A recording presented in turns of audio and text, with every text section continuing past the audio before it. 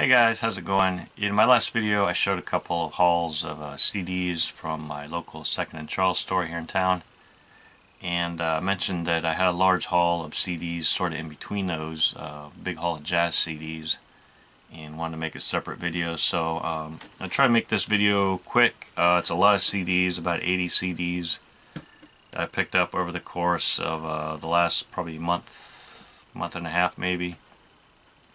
And yeah, so what happened is I went in the store one day and went through all the vinyl and pulled out a couple records I was planning on buying, and then went through the CDs. And when I finished going through the CDs, I looked through a cart that was by the CD racks. It's one of these rolling carts where they put books and CDs and stuff that they're bringing out to stock on the shelves. And I noticed on this cart, in the CDs, there were a lot of jazz CDs I hadn't seen before, obviously a new arrival.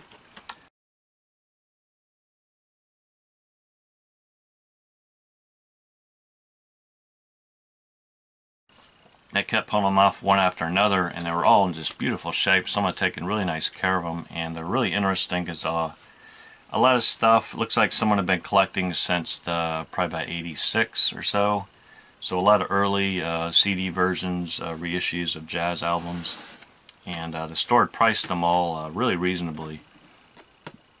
Anything from about $2.25 up to $5-6 on average. There were a few more that were maybe in the $10 range or even $12, but for the most part probably averaging about $4 a piece. And then picking them up over the course of a few weeks, my first purchase I bought a whole bunch, and then came back again and used some of the coupons. If you buy $25 of this stuff, you get $5 off. So probably bought the average price down to about $3.75.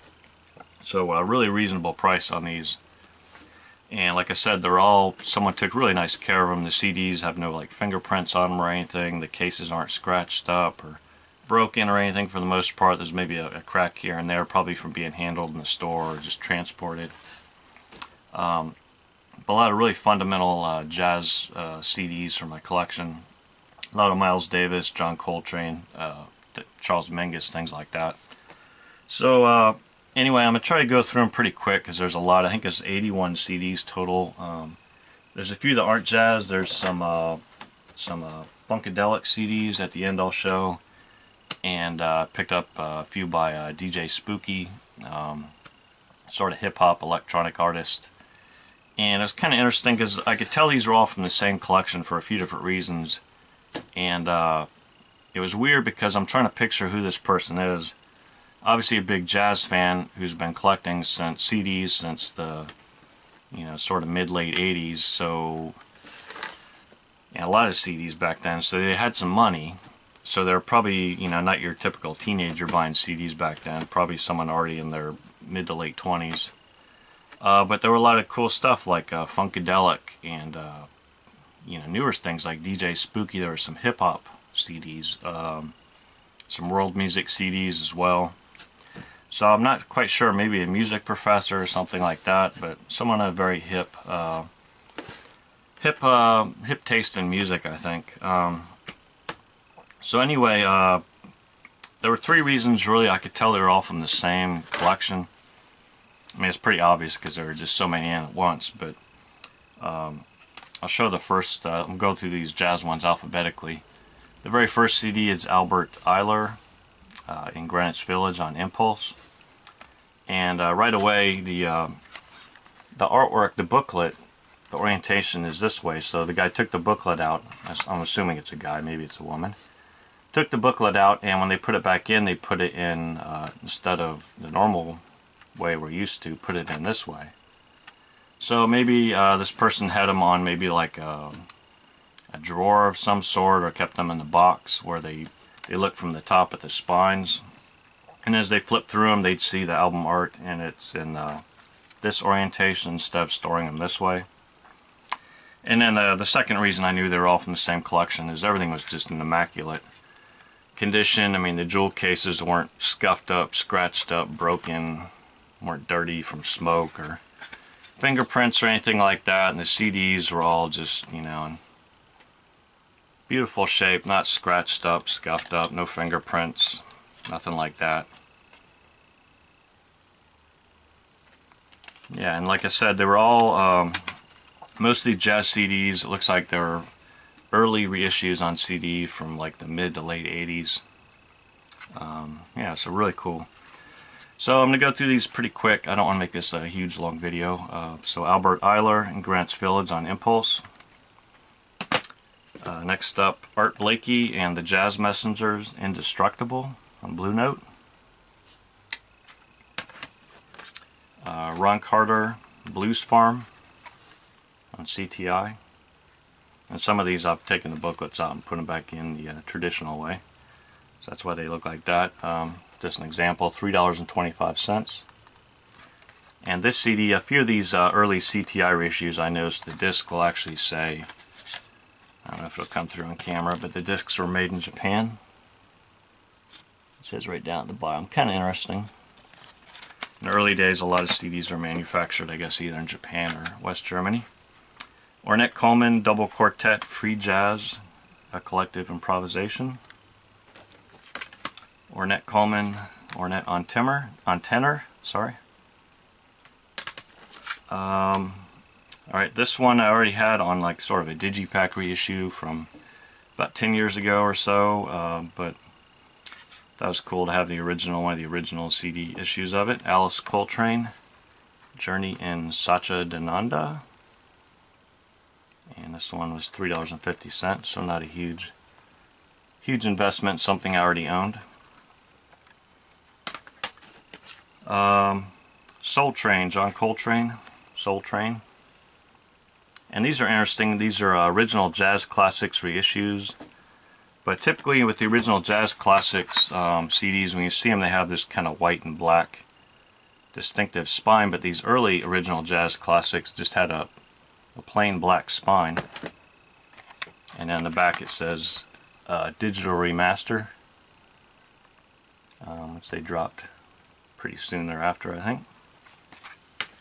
So John Coltrane, Black Pearls, another original jazz classics reissue, $3. John Coltrane, Blue Train, Rudy Van Gelder edition. This one may not have been from the same collection. It may have just been, happened to be there in the store at the same time, because this is what you typically find for a used CD. You can see that the paper insert's kind of warped, the cover's scuffed up. Yeah, and this is a later reissue, Rudy Van Gelder edition from the probably late 90s, early 2000s. Africa Brass, the John Coltrane Quartet on Impulse.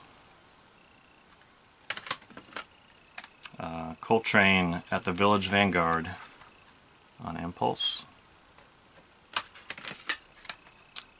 Meditations, John Coltrane, $4.70. I'll just show some of these prices periodically here. John Coltrane and Johnny Hartman, the vocalist Johnny Hartman on Impulse. John Coltrane, Ohm, another one on Impulse. Sorry about my voice, I've got a bit of a cold and having a little trouble breathing here. John Coltrane Quartet Crescent. And these are all the early MCA Impulse reissues. Later, I think it was GRP. And now I think Universal Music does most of the Impulse reissues. There's some kind of weird little logo. I can't really make it out without my glasses, but some kind of little D something, maybe digital remaster. Okay, getting out of John Coltrane into Chick Corea and Gary Burton, Lyric Suite for Sextet on ECM. And this is a West German CD here from ECM, $3.75. Chick Corea, Return to Forever on ECM. And again, this is a West German CD, made in West Germany. Chick Corea, Dave Holland and Barry Altschul, ARC. and this has meaning for Scientologists. I can't remember. It's the affinity something reaction complex or something. So it's kind of creepy in a way, but good music. Another one made in West Germany. This was one of the more expensive ones, $7.25. Chick Corea was a Scientologist, still is. Yeah, I'm not gonna say anything more about that. Miles Davis, getting into Miles Davis here. Debut Records presents Miles Davis Blue Moods, a original jazz classics reissue for $1.95. So just kind of ridiculous price on that one. Working with the Miles Davis Quintet, another OJC reissue. Miles Davis and Art Blakey's Jazz Messengers Nouvelle Vogue on CD films soundtracks. So I think this is a French, or actually made in West Germany, but soundtracks I believe for French films here, from Miles Davis and from Art Blakey. Kind of an interesting CD, never seen that before. Miles Davis, Cooking at the Plug Nickel.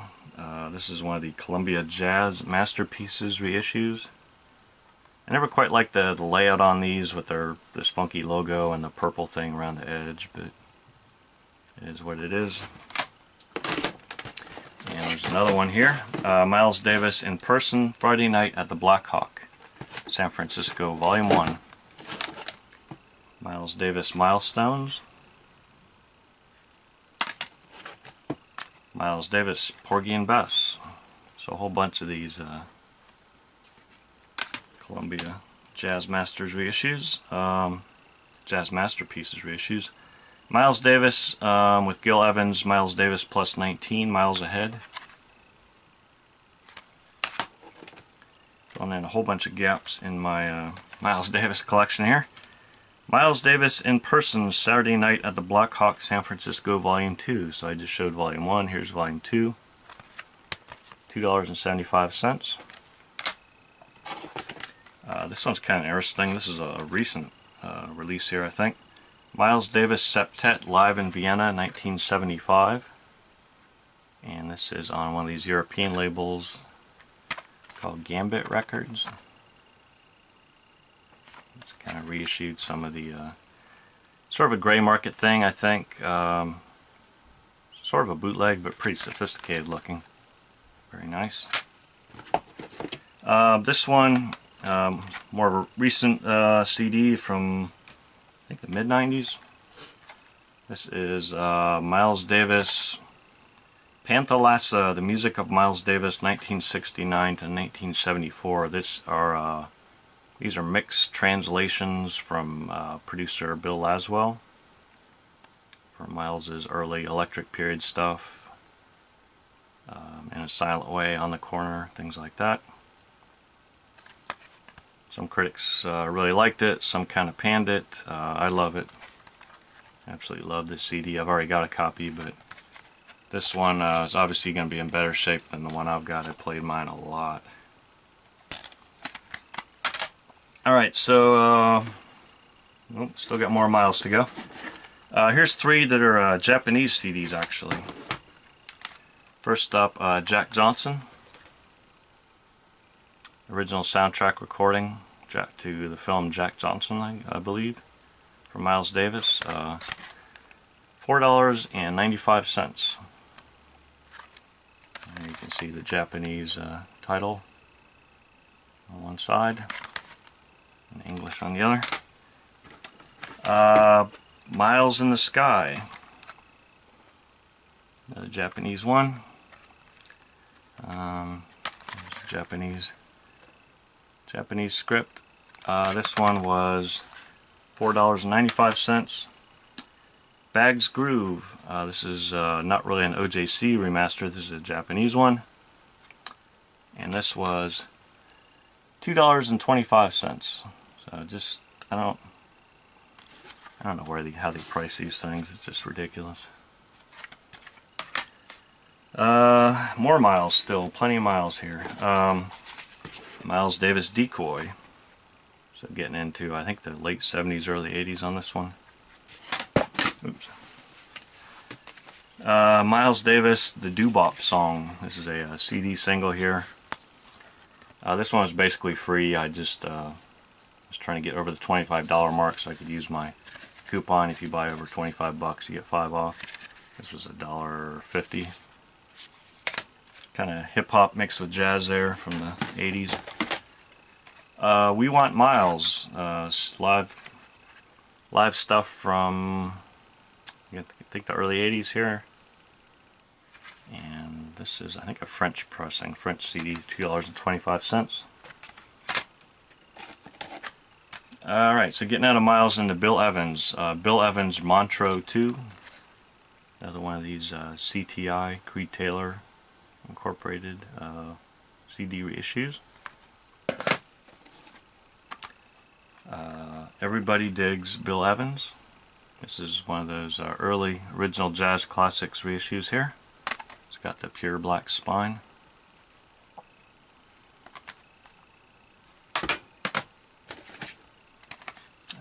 Portrait in Jazz, Bill Evans Trio. Again, it's another one of those early original jazz classics ones. It says digital remaster on the back. $3.50. Bill Evans, New Jazz Conceptions. That's your typical original jazz classics version there. More CTI, Joe Farrell Quartet. And this was $2.75.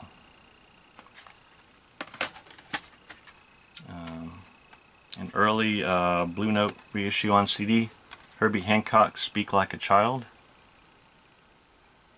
And these were done by Ron McMaster. Digital transfer by Ron McMaster.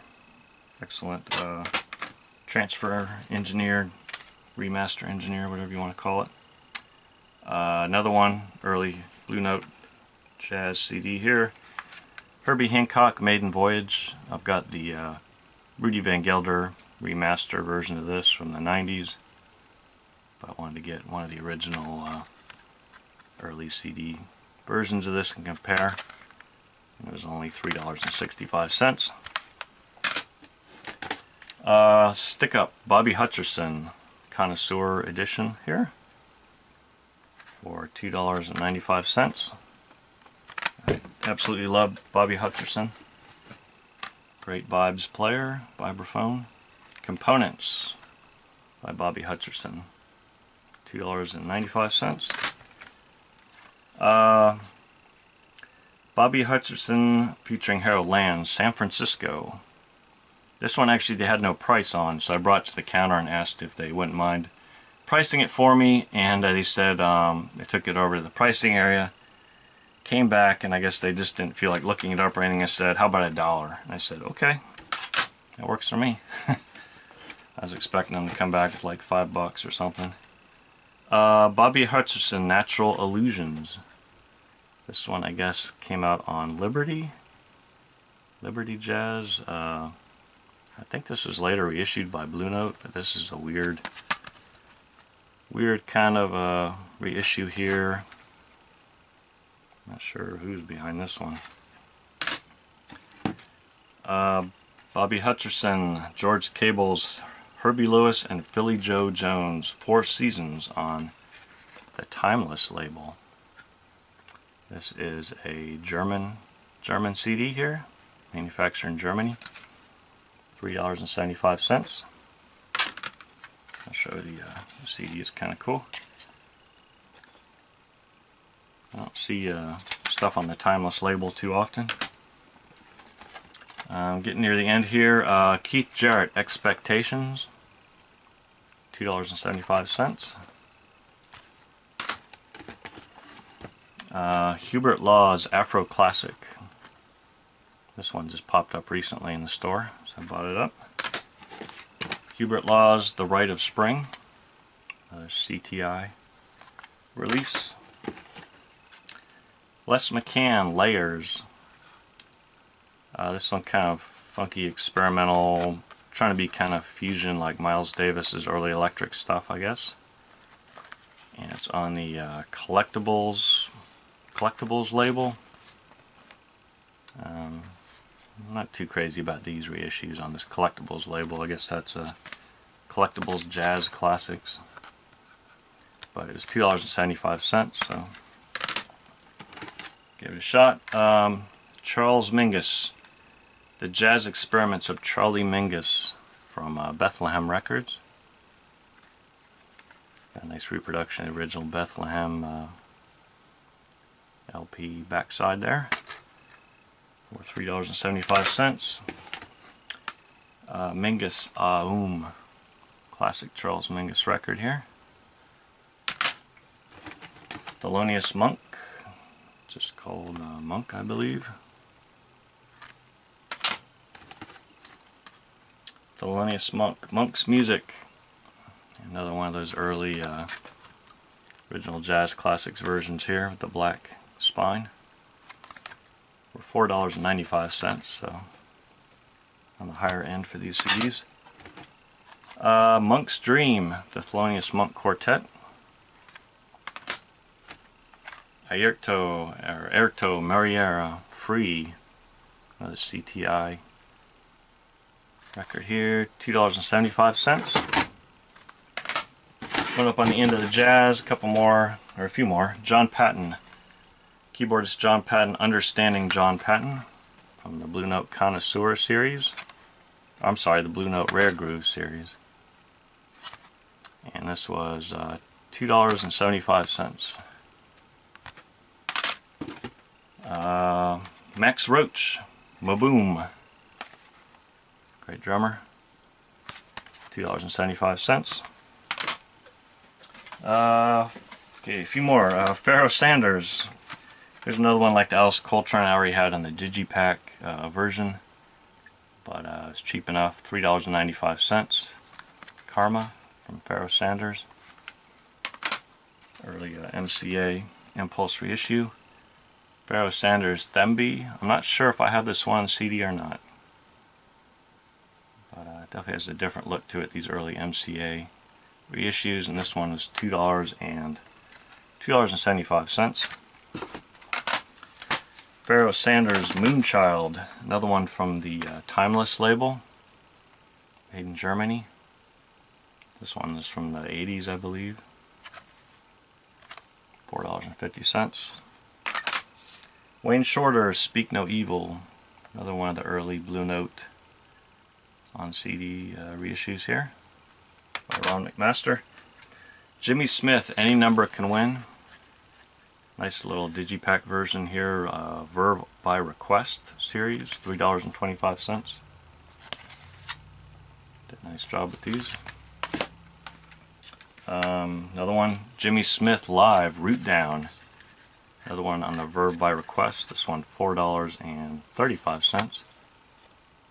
So the price is all relatively low, but just kind of all over the map.